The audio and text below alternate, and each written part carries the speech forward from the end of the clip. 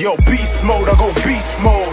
Left, right hook, then I reload. Speed agility, breathe slow. Connect every uppercut, clean blows.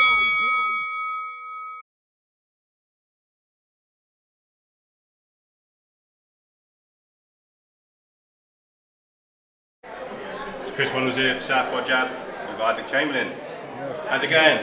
Good, man. Just here, you know, just to support Chris, Convoy, Denzel Bentley, you know, two of my friends on the show.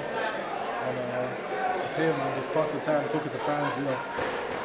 Yeah, so you finally got a fight date coming up on the 27th of October. Yeah, that's right, isn't it? 27th. Yeah. At the Copperbox against Luke Watkins. It's a big fight to come back into. How are you feeling against that? Yeah, I feel confident, you know, because of the training that I've been doing. I've been working extremely hard in the gym with Jorge Rubio and Angel Fernandez. Just really working on a whole lot of different things, you know. Everything is more structured now. Do you know what I mean? And I'm learning every day. Just can't wait to show all of these things that I've been learning in the ring on October. So it's a new camp, new surroundings. How different is it to what you've been used to, like in your career before? Like, because Angel, I've seen some of the videos. He has very unique styles in his training. Like, has that been bringing out the best in you? Oh yeah, definitely. You know, it really works towards my style. You know what I mean? So I've been working on a whole lot of different angles and different, you know, Cuban techniques, you know, that he's been working on, and I'm starting to put it a lot into my sparring. So I just can't wait to put it into my fight. You know, so you know, I'm just waiting on that, and you know, it's exciting. You know, I'm just really excited to show all the skills, you know, that I've been learning in camp, and it's just a lot more structured. You know, before it wasn't really structured, but now it's a lot more structured, and it's a lot more like, how can I say, like, for example, I have like a heart rate monitor, and you know, if it adapts the training. Like, if my heart rate is a bit high in the morning, we adjust the training to what it is. Little things like that. Do you know what I mean? And I peak at the right time, and there's no overtraining and little stuff like that. Okay, so that fight, it's a big fight on a big card. Do you see that propelling you back towards where you want to be with a British title and stuff like that? Oh yeah, definitely. You know, I think that definitely puts me right back up in the mix.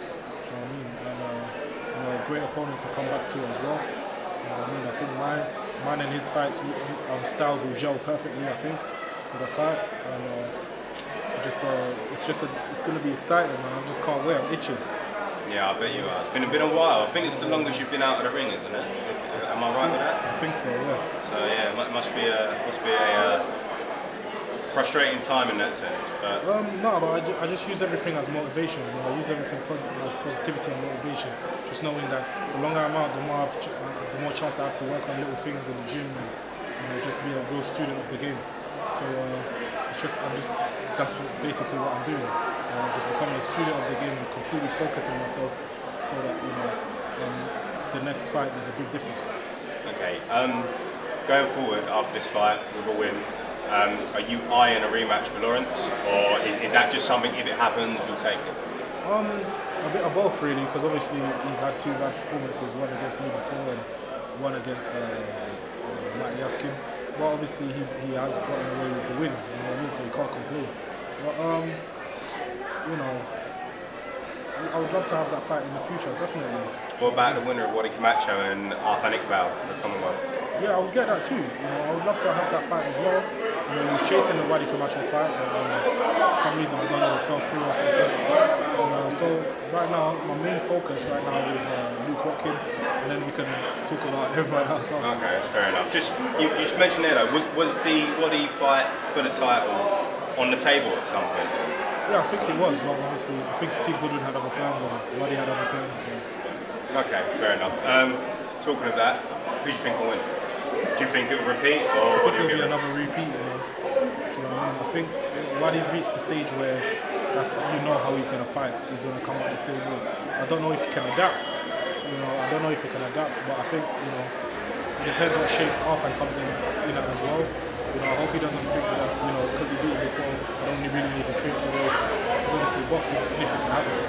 So I just think, you know, all the best to both of them. I hope they will both, you know, entertain the fans, and it's an entertaining fight, and both of them are healthy after. Okay, that's very sporting of you to say that. I just say, you look leaner than I've ever seen you, and I saw you the week before the Cody fight, and you already look leaner. Is that testament to the new training techniques that you've been taking? Yeah, and I think it's just a testament to my discipline. You know, I've been a lot more disciplined.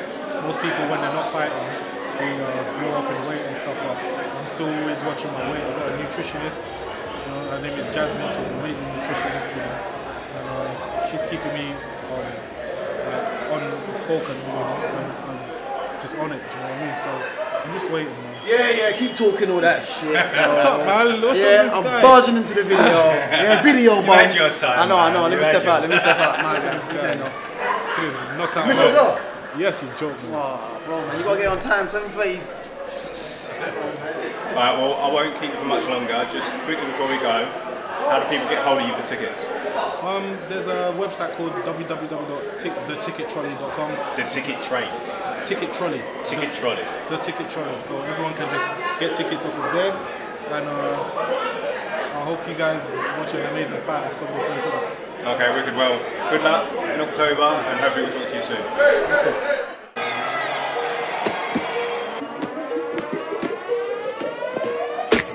Yo, beast mode, I go beast mode. Left, right hook, then I reload. Speed, agility, breathe slow. Connect every uppercut, clean blow.